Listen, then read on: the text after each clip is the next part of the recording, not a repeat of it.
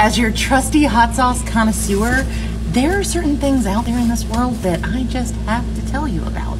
I can't let you live your life not knowing they exist.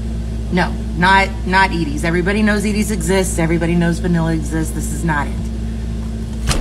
And no, it's not an Edie's commercial. I just seem to get better views if I have product placement.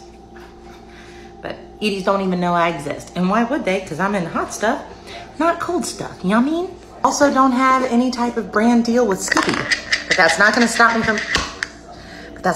me from telling you that you must always put a scoop of peanut butter in your vanilla ice cream. Like maybe just a little bit more. And then you start stirring it around.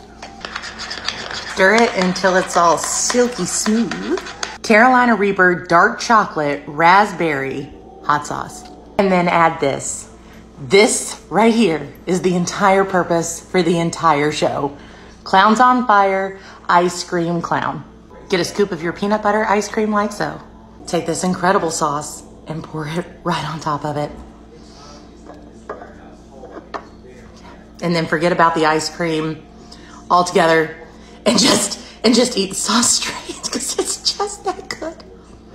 I was a firm believer that there was no such thing as an ice cream hot sauce until Clowns on Fire. So, the more you know.